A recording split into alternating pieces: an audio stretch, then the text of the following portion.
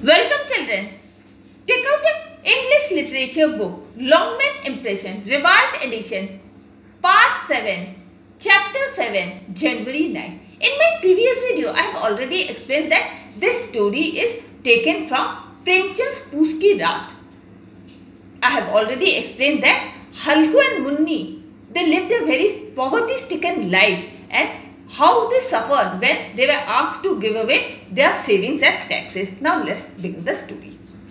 Another hour passed. The night fanned out the cold with the wind. Halku sat up and bringing both knees tight, held against his chest, hid his face between them. Now what happened? Another hour passed, means another time passed. That happened, and the night was becoming too cold. So Halku, what he did, he couldn't sleep as he was sleeping in the field. So in such a cold night, he couldn't sleep. So what he did, he held his knees tight against his chest and hid his face between them. But the cold was just beating. But the cold wind, it appears as if it is biting him. It seemed as though all his blood had frozen, that the blood filled his veins. It was looking as if all his blood has frozen with ice, and the veins had got filled with blood veins, and veins were filled with blood, which were turned into ice. He leaned back to look at the skies, but how much of the night was still left. Now what happened? He leaned back. Now he looked up at the sky. Just he wanted to see that how much time was left to him. For only a stone's throw away from Halku's field was a mango grove. Now only few distance. What was that? From in Halku's field there was a mango grove. Halku thought, if I go and get a pile of leaves, I can make a fire of them and keep them up. Now Halku thought that if he goes there, he collects some leaves and then then make a fire and keep himself up. If anybody sees me gathering the leaves on the dead of the night, they will think it's a ghost. Now he thought that if I go in the night, if I go there and pluck the trees, what they will see? They will think that it's a ghost. Of course, there's a chance some animals hidden in my field waiting. Now, of course, even there is a chance that some animal is hiding in the field waiting. But I can't stand sitting here any longer. Now what happened? He can't wait sitting here any longer. He ripped up some stalks from the nearby field, made a broom out of them, and picking up a lighted cow dung cake, went toward the grove. Now what happened? To make a fire, what he did? He gathered some stalks from the nearby field, made a broom of them, and then picked up the lighted cow dung cake, and then went the grove. Zebra watched his coming and ran him wagging to his tail. Now what happened? Zebra watched it. Zebra means it was his dog. He watched it and he came running, wagging his tail. Halku said, and I can't stand it anymore. Warm way up with. Saying that Halku said to Zebra that he can't bear this cold anymore, and so he is going to warm himself. When we are toasted, we will come back and sleep. Saying that when we will have warmth in our body, we will come back and sleep. The night still far from over. Now because the night was still far away from over, Zebra barked his agreement and trotted on toward the orchard. Now Zebra, what it did? It also barked his agreement. That Zebra barked in such a way that showing that he was also ready, and trotted onto the orchard. Suddenly a gust carried the scent of henna blossoms to him, where the sweet smell coming from Zebra. Now what happened? Suddenly he found a gust of sweet smell of henna blossom to him, where the sweet smell was coming from Zebra. Zebra had found a bone lying where he was chewing on it. Now Zebra, the dog had found a bone lying there somewhere and he was chewing it. Halku set his fire down on the ground and began to gather the leaves. Now Halku, what he did? He set his fire down on the ground and began to gather the leaves. Soon he had a great heap. His hands were frozen, his beard were frozen. Soon what happened? He had a great heap of fire. His hands were frozen and his feet were numb. In a little while, the fire was burning freely. Now what happened? Within few minutes, the fire started burning merrily. The flames leapt upward, licking in the overhanging branches. The flame, what happened? It went upward, upward, licking at the overhanging branches. In the flickering light, the immense trees of the grove looked as though they were carrying the vast darkness on their heads. Now, in this immense darkness, what it was looking? It was looking as if they are carrying their vast darkness over their heads. In the blissful sea of darkness, the firelight seems to pitch and toss like a boat. Now, in this blissful sea of this darkness, what they saw? The firelight. It seemed to pitch and toss like a boat. Halku sat before the fire and let it warm him. And Halku, what he did? He sat before the fire and he started warming himself. After a while, he took off his shawl and tucked it behind him. Now, after some time, what happened? He took out his shawl and then tucked it behind him. Then he spread out both feet, and though challenging the coat to do this work, then what he did? He took out both his feet, and though as was challenging the coat to get the work. Victorious over the immense power of the winter, he could not repress the pride of his strength. Now, he was feeling as if he was victorious. Why he was feeling? Because he was able to warm himself and he was flying away. He was happy. He was feeling very proud to express his happiness. He said to Jabra, "Well, Jabra, you are not cold now, and are you?" Now he said to his dog that, "Well, Jabra, I think now you are not at all cold." Jabra barked as though to say, "How could I feel cold now?" Jabra also wagged his tail and as if to say that, "How could I feel cold now?" The leaves were all burned up. Darkness covered the orchard again. Under the ashes, a few embers around. Now what happened? All the leaves got burnt up. Now darkness, it covered the orchards again under the ashes, and a few embers were only smothered. Halku wrapped himself in his shawl again. Now Halku, what happened? Again he wrapped himself in the shawl again and sat by the warm ashes humming a tune. Now what he did? He wrapped his shawl again and then he started humming again and sat by the warm ashes and started singing humming a tune. The fire had warmed him though, but as the coal began to spread, he fell down. But now fire had made him warm, but as the coal was spreading, so he felt very drowsy. That means he was feeling very sleepy.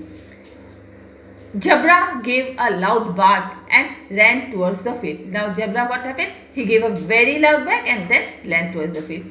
Halku realized that this meant a pack of wild animals had probably broken in. Now Halku, what he realized? That what it meant a pack of wild animals and it had probably broken into the field. That might be Nilgai. What it might be? It might be the Nilgai. He distinctly heard the noise of their moving arm.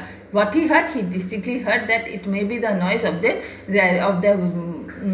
Nilgai which was moving up. Then it seemed to him that it must be grazing. He began to hear the sound of nibbling. Now what happened? It seemed as if it was grazing and he heard the sound of the nibbling. He thought, "No, with Jabra around, no animal can get into the field." He ripped to shreds. Now he said that Jabra is around, so no animals are able to get into the field. He did ripped into shreds. I must have been mistaken. Now you are no sound at all. How could I have been mistaken? Now say that.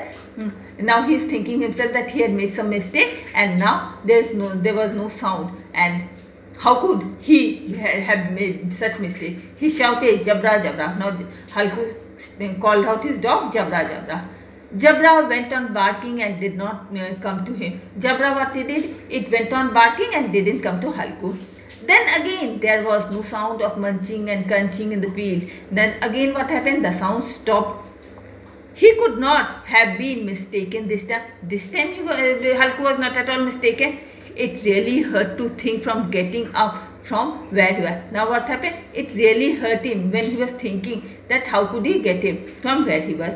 It was a cold. It was so comfortable there that it seemed intolerable to go to the field in this cold and chase after the animal. He didn't stir. Now it was so comfortable there that it was so intolerable to go to the field in this cold and then chase any animal. He didn't stir. He shouted at the top of his lungs, "Hello, hello." Now what happened? He shouted at the top of his lungs, "Hello, hello." Jabra started barking again. Jabra, what happened?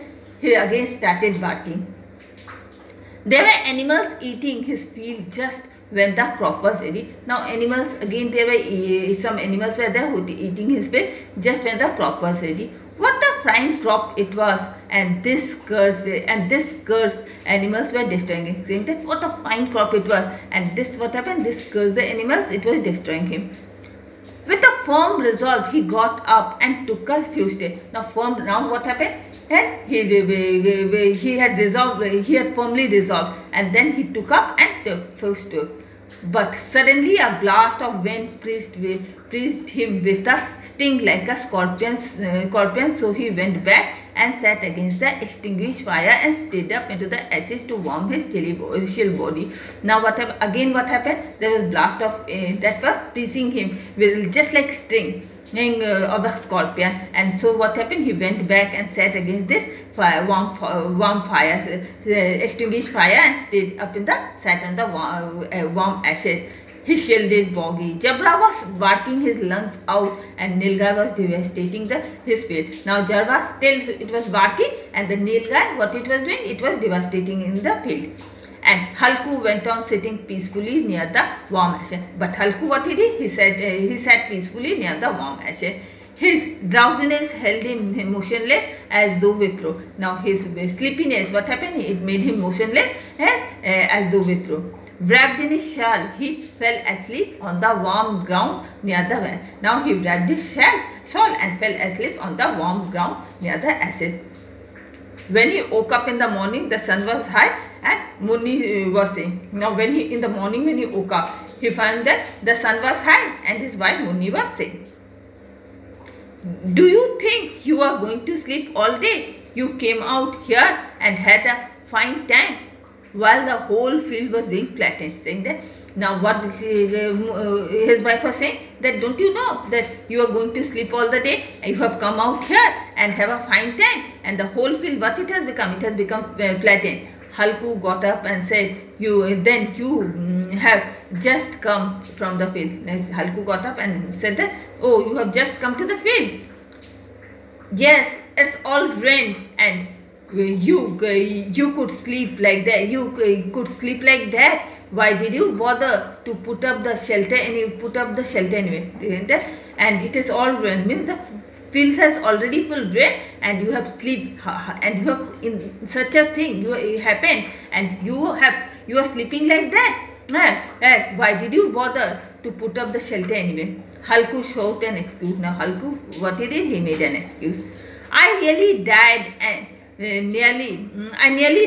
and just managed to get through the night, and you worry about your crops. Now Halki said that I was just nearly about to die, and just somehow I managed to come out through the night, and you worry about your crop, and you are just thinking about your crop. I had such a pain in my belly.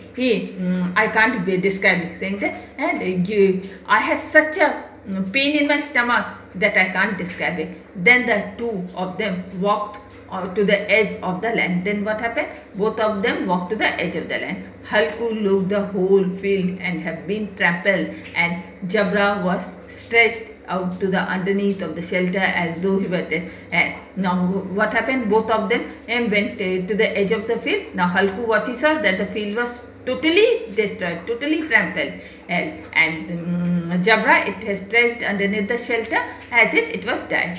It had died. They continued to stare at the ruined field. Now Halku and his wife continued to stare at the ruined field. Munni's face was shadowed with grief, but Halku was content. Munni, she was feeling very unhappy. Her face was shadowed with grief, but Halku, he was content. Munni said, "Now you will have to hire yourself out to earn some money to pay off the rent and taxes." Now Munni said, his wife said that what you will have to do, you will have to work as a labor to earn some money to pay the rent and taxes. With the content smile, Halku said. Now Halku with a content smile said, but I don't have to sleep nice out here in the cold, saying that but he will not have to sleep on the nights outside in just a cold night, right? And now take out your diary, write chapter 7 January 9, explain, homework, revise it. And with this I am ending my today's class. Goodbye.